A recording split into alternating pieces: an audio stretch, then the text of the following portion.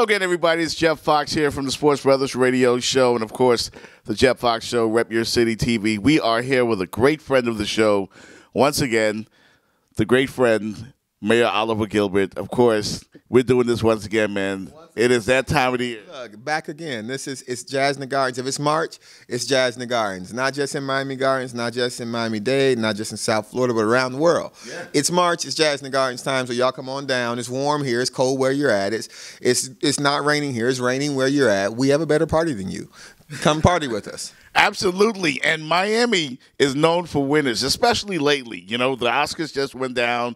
We're winning with Moonlight. You're winning, of course, recently reelected again. And we're winning because Jazz in the Gardens is getting better. It is getting better. We have an extraordinary lineup. And, you know, it's worth noting that the Moonlight stars were kids who are from Miami Gardens. They actually attend Norland Middle School. So it's really an extraordinary thing that we're able to showcase our talent in that way. And Jazz in the Gardens is an example of us showcasing our ability to be an extraordinary host, an extraordinary entertainment venue. You know, this year with Jill Scott and LL Cool J coming back, and Common and Audra Day and The Roots and Morris Day and The Time and Marion Meadows and the incomparable Betty Wright.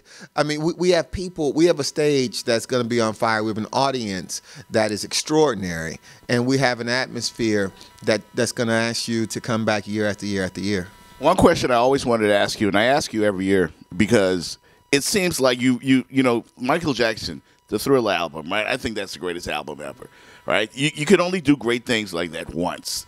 But you guys at Jazz in the Gardens, this is year number 12, and you keep reinventing this thing and getting better and better every year. How does that happen? What's the process? Well, we like to challenge the status quo, and you know, it's worth noting that Jazz in the Gardens was a concert that was in a parking lot for a couple of hundred people when it started.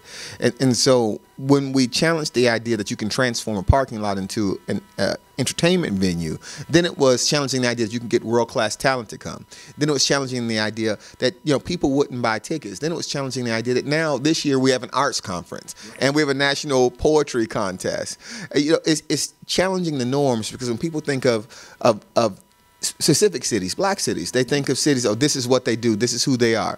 And what we're saying is we're a whole bunch of things, and we're going to show you a lot of them at Jazz in the Gardens. So we're not just having a concert here because we're, you know, again, with the success of Moonlight, the spotlight on Miami Norland, our inner city, our youth, the talent here in Miami, you're having this conference here as well. It's not just about the concert, it's also about, you know, the events, the film conference and all that, the poetry events. So many things going on for the young inner city kids here in Miami. Talk about that. Well, yeah, our young kids will definitely be exposed. But it's interesting that we're highlighting, you know, we have Betty Wright on stage, who's a legend, but who's from right here in South Florida. But we're going to actually highlight black music. So we're going to be doing a presentation to Milton Mustafa, who's an extraordinary, he's a legend in music.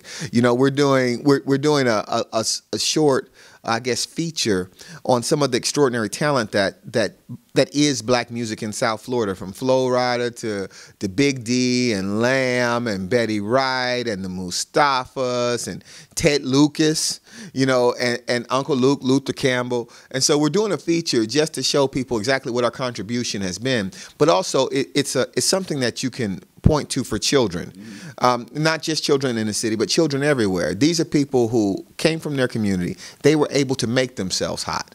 And in a lot of ways, that kind of is what Miami Gardens is. It is what Jazz in the Gardens is. The city was a city that couldn't survive, and now we thrive.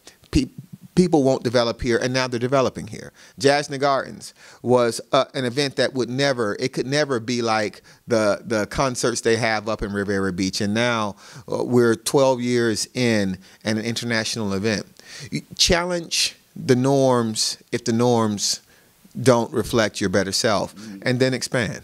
You do realize also that this event, the Jazz in the Gardens event, has absolutely rivaled now the Essence Fest in New Orleans. We're right there. I'm telling you, we're right there. This is what I'm hearing from people on the street. Look, I think that I've been to Essence. Essence has a great festival. I won't take anything away from them. But this is what and people say, oh, you all are going to be better than Essence. This is what I say. There doesn't have to be one great, extraordinary black thing. We can have a whole bunch of them. We got into this idea where it has to be us or them. I want it to be us and them and Carnival and the Orange Blossom Classic and a whole bunch of other entertainment venues that reflect our talent, our ability, and our economic buying power. Let's show people what we can do when we have an aggregated interest and will, and we move in that in the same direction.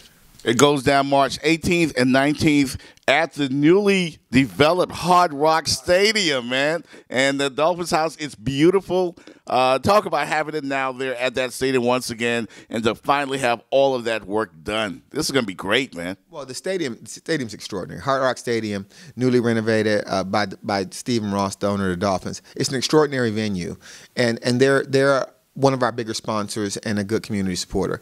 And so I think that when they come to the Jazz and Gardens, if it's your first time, you're always surprised by what it is. But if you have a chance to visit the stadium and attend a game or attend something inside the stadium, it's an extraordinary venue that I know, there's nothing like it in Florida, definitely nothing like it in South Florida. And so we're happy to have them as our largest corporate resident and our partner in Jazz and Gardens. See how clean he is, y'all? See how clean he is? He's Mayor Oliver Gilbert. He's so nice. He won the same election twice. I like that. I came up with that myself. Yeah, and it rhymed in everything, Jeff. Yeah, I don't know. You must be a sports guy. It rhymed in everything. You must wear Old Spice. No doubt. It goes down March 18th and 19th right here in Miami Gardens. The Honorable Mayor Oliver Gilbert, thank you so much for joining us once again. Thanks, Jeff. Thank you, everybody. I see you all at Jazz in the Gardens. There you have it. Jeff Fox, The Jeff Fox Show, Sports Brothers Radio Network, and RepYoCityTV.